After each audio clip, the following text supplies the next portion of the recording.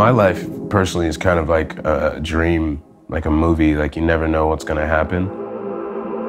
People usually get in the public eye, they have their breakdown, everyone makes fun of them, blah, blah, blah. So I've kind of gotten that out of the way. So it's perfect now that this is happening.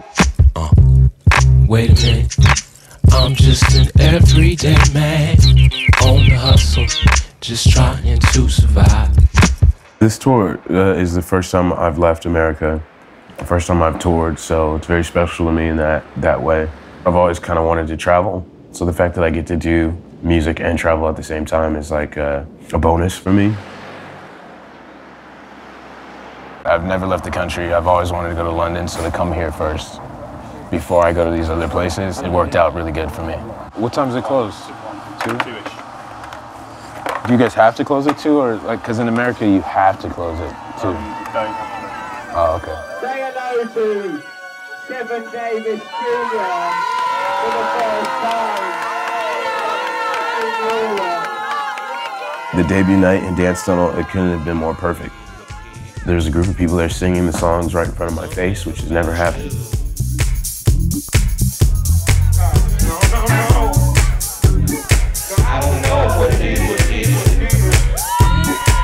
I kind of came from like a mainstream / gospel world, and then I've drifted into the independent underground world. I was basically being groomed for like a gospel or mainstream R&B type of world, like a mainstream label type of thing. Before I was making stuff that you might hear on the radio because I was taught exactly how to do that. But the minute I heard underground music, it was like, whoa, like, so I tried to like fuse the two. So I took the stuff that I had been making to the mainstream people, and that's when I started getting like rejection, like, oh gosh, you're crazy. Y'all are sick.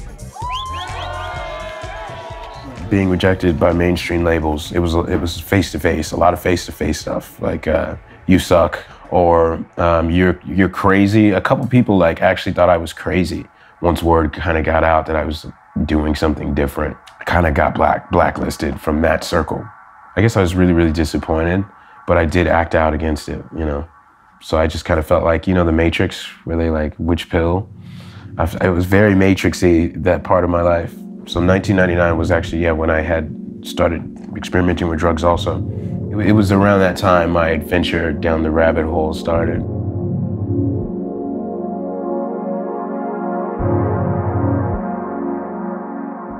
In my personal life, I went through a very, very dark time where just dark things started happening, like back to back to back.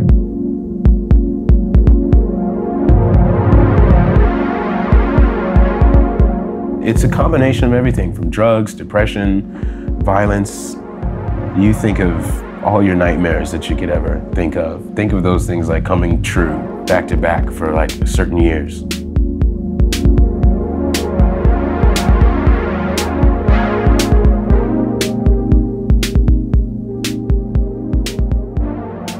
There was a point where I had stopped working on music, and that's where it was the darkest, because usually I'm working on music or something, I'm always creating something, and I stopped, and I just kind of started getting in trouble.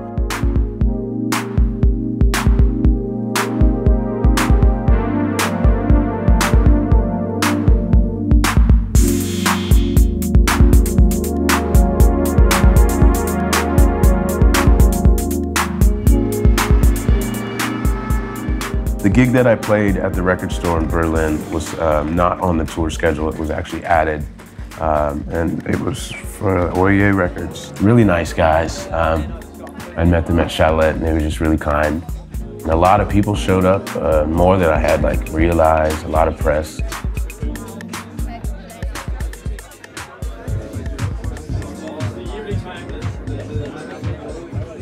I personally, I thought it was one of the worst shows just because I was sick, but it turns out everyone had a good time, so that was good.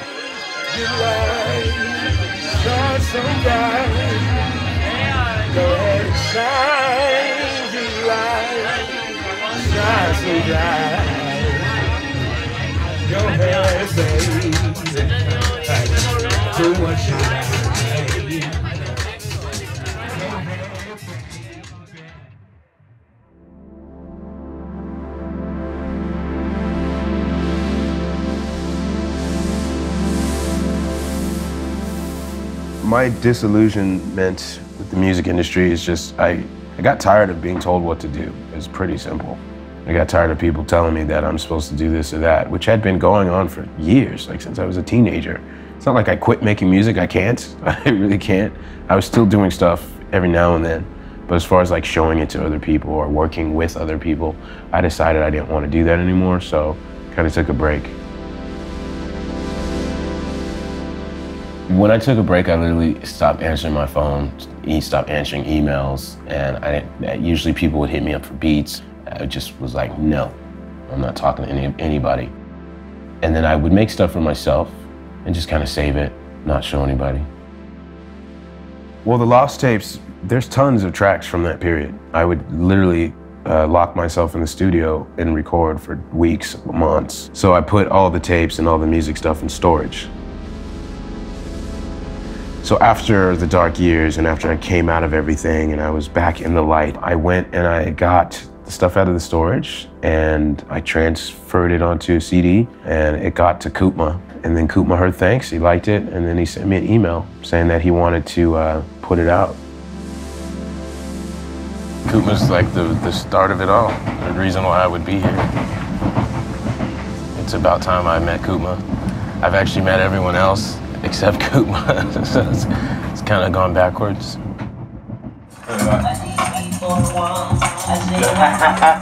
What's good, man? I got back to him barely, like, I think the deadline was a few days away. So for Thanks and the Worldwide Family Volume 2, like I had just met the deadline. I gave him lost tapes. I gave him all the material that I had from them, and he picked and chose the ones that became the Lost Tapes Volume 1. This is crazy. My man 7 Davis Jr. is in the building. We actually just met for the first time. Yeah, this is cool.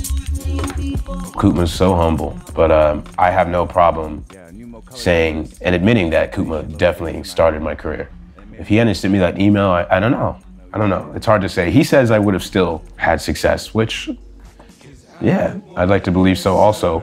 But this way is perfect for me, you know? I can think of a better way. No, I don't want to talk about it for too long. Let's just go out tonight and kick it. Yeah. Let's just go out tonight and go dancing, dancing on the side. Let's go dancing.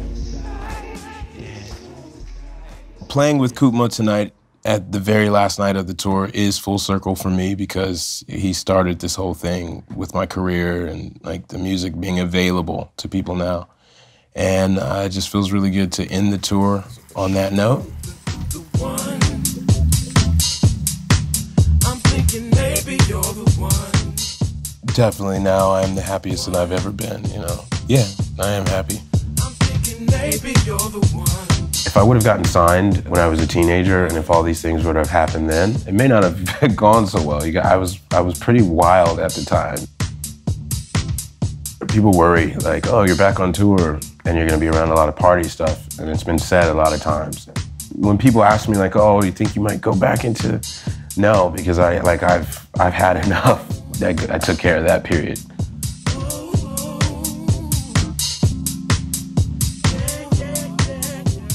I found this brand new energy for music, which I still have now to where it's like, you know, just do it for fun, you know. Before I had been told to do it for this or that, and this is what it's about, but I found out that it's just, I love doing this, and I'm just gonna do it, and I'm gonna have fun with it. Could it be